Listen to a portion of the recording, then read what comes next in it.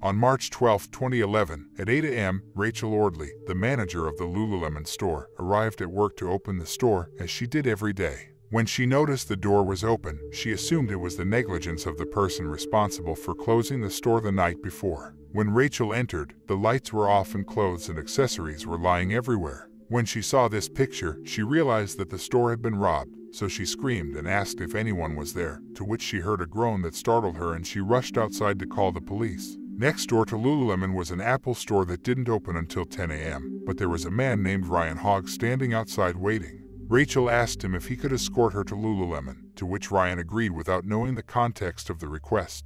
The day before, the second-generation iPad tablets were unveiled. So, according to Ryan, he waited for the Apple store to open so he could purchase one of those products. As they entered Lululemon, Rachel asked the man to go to the back of the store to see where the groaning she had heard earlier was coming from. Ryan walked into the back room, saw a body lying face down in a pool of blood, and yelled to the manager to call the police as it appeared there was a dead body of a man. As the man was leaving the back room, he noticed another woman there with her hands tied. She appeared to be unconscious, but it was apparent that she was breathing. Ryan told Rachel about the lifeless body and the still living woman lying there, and that it looked like they had both been abused. At this point, the manager made a second call to the police. Officers quickly arrived on the scene. It was about 8:20 when they saw the horrific scene. The store had apparently been robbed. One of the women was lying dead in a pool of blood and completely bruised, while the other was alive but unresponsive, bound with duct tape and wounded in the face. They were Lululemon employees Jana Murray, the dead woman, and Brittany Norwood, the survivor of the attack, both of whom worked the evening shift and closed around 10 p.m., meaning just before closing time. Someone came in and attacked the women.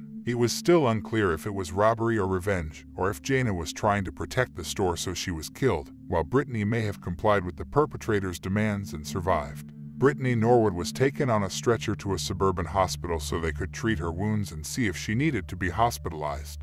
At this point, they did not yet know how serious her injuries were. There were visible lacerations on her chest, legs, arms, and forehead, but the most striking one was a 5-centimeter cut on the victim's right thumb, possibly sustained while trying to defend herself when she was attacked with a knife. Jana Murray's lifeless body was taken to the forensic morgue where an autopsy was performed. The result was unexpected as the attack was brutal, with more serious injuries than her partner's, suggesting that she may have actually attempted to confront the robber, or there was a possibility that Jana was the reason the man came to the premises to directly kill her. The autopsy showed that there were a total of 330 wounds on Jana Murray's body, which means that the attack was extremely violent, which usually implies that it was motivated by anger. From the number of wounds inflicted, it can be inferred that this could have been a very personal attack by someone who hated her. At the crime scene, forensic investigators also found one of the most important pieces of evidence in the case, a bloody print from a size 46 Reebok athletic shoe. They concluded that it was left by the man who committed the attacks.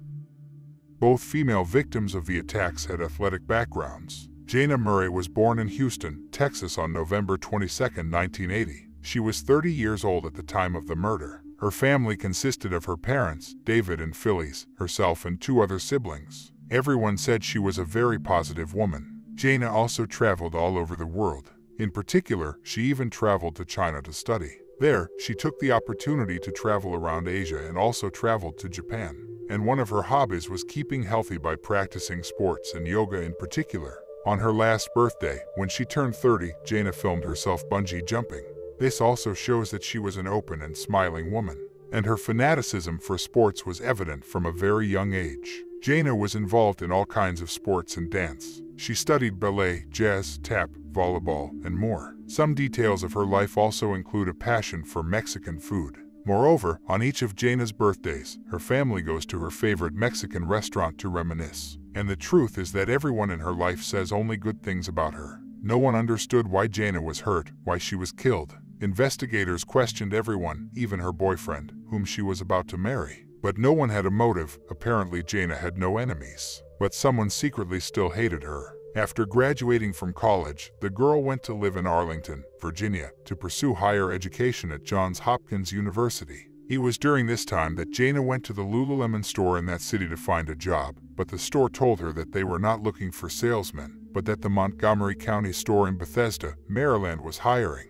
The Maryland store was a half-hour away, but she didn't want to pass up the opportunity because she loved the brand. Jana sent in her resume and was hired a few days later. She got the position not only because of her knowledge of yoga, but also because of her charisma. Jana became one of Lululemon's top salespeople. Unlike Jana, Brittany, who was the second victim of the attack, had a somewhat more complicated life. Born into a poor family with 8 siblings, Brittany Norwood didn't have many reasons to smile. In her own words, she and her family were constantly plagued by racism. Despite this, her classmates noted that she never lost her temper and was a lot of fun. In this she was helped by sports, in particular soccer, because Brittany played it in her high school and became one of the star players in the sport in her neighborhood. Soccer then earned her a scholarship to attend New York University. Her dream was to play soccer as a member of the official U.S. women's national team and to compete in some sort of World Cup. Unfortunately, lack of money and opportunity interrupted that dream. Brittany studied sociology at the university in New York, where she had a scholarship, but then moved to Arlington, Virginia, where she had 2 jobs, at a hotel and at the Lululemon store. However, she was reportedly transferred to the Montgomery County store shortly before the attack. Both women lived in the city of Arlington at the time of the attack and led different lives but had a similar passion for sports. They could have been targeted by a criminal who pursued them with the intent to harm. Sadly, one of them died, but at least one woman survived, possibly to bring justice to her partner. The first details recovered from the crime scene included a bloody footprint of a man and a knife, which was the primary weapon used in the attack, though investigators note that several items from the store were used to inflict all of the wounds on Jana's body. In addition, 3 wads of money were missing from the safe. It should also not be overlooked that the woman survived the attack. Brittany Norwood's story could explain how everything happened and who was responsible for what happened. At the very least, the description could lead police to a clue. The robbery indicated that it could have been the primary motive, but the number of injuries was not consistent with the way robberies are usually carried out.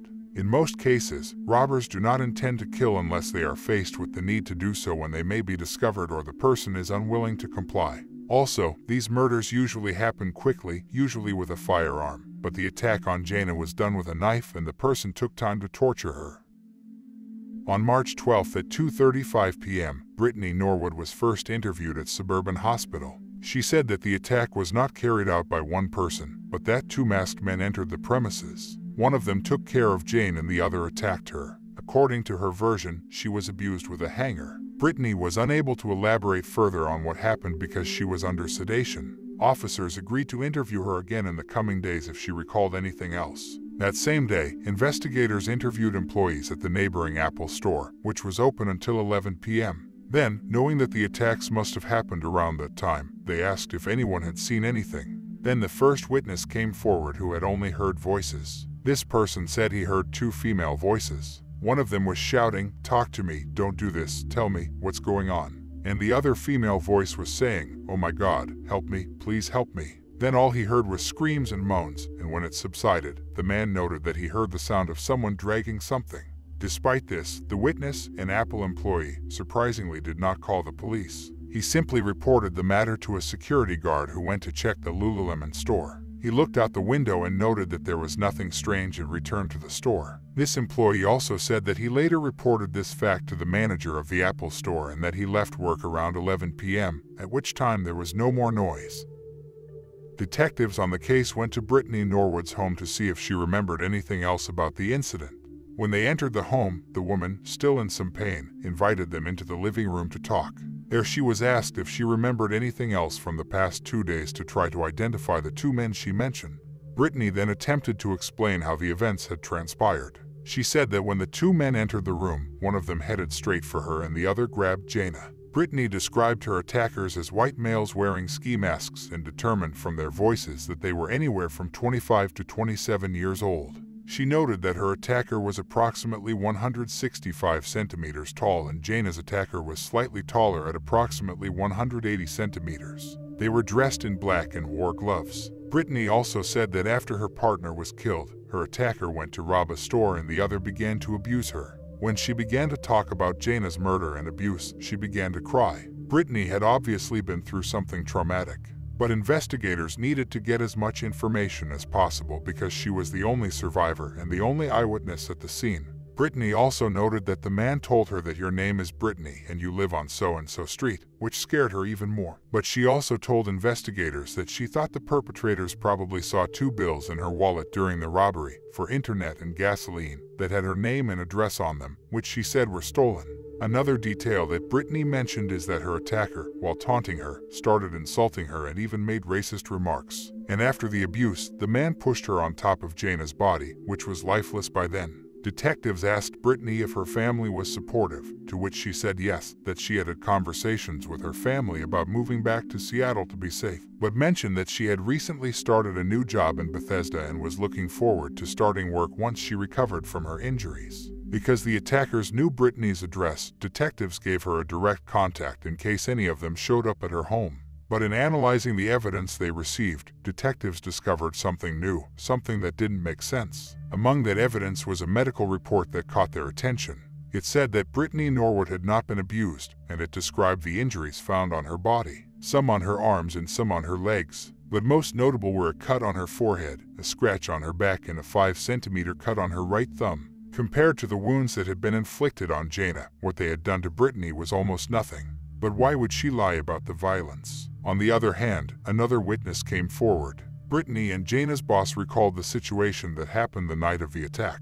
She said that around 10 p.m., she received a call from Brittany saying she had forgotten her wallet at the store and asked her to contact Jana to come back and open the door for her. It was Jana who locked the store every night, and she was the only one with a key. 4 days after the attack, investigators began to speculate that Brittany might have been hiding something.